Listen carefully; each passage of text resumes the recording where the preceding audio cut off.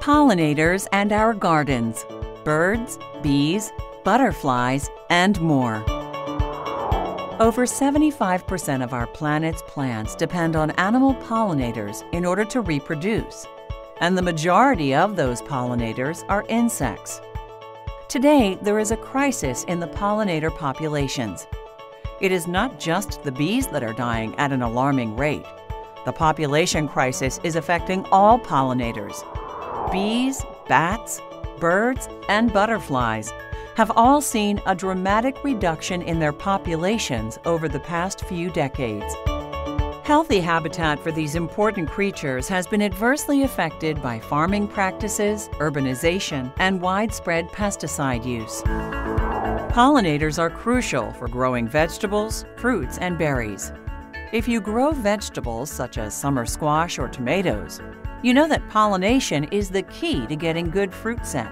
And not only do the pollinators have to transfer the pollen from the male flowers to the female flowers, but they need to do that multiple times.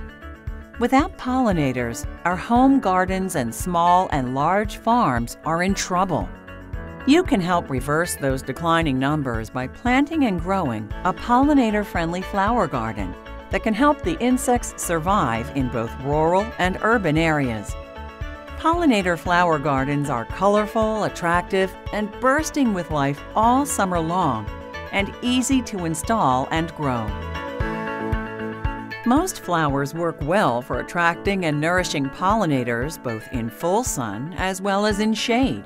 Plant flowers in groups so that bees, particularly those that target just one flower, can get lots of pollen without expending a lot of energy when visiting one flower and the next. Grouping 3 or 5 plants together is more visually appealing in the landscape, too. Creating your own pollinator gardens will help our insect populations recover and will also be beautiful and colorful to look at and enjoy all season long. Here are the most popular and easy-to-grow flowers for attracting pollinators: sunflower, zinnia, salvia, cleome, cosmos, echinacea, monarda, rudbeckia, sedum, astilbe, columbine, hydrangea.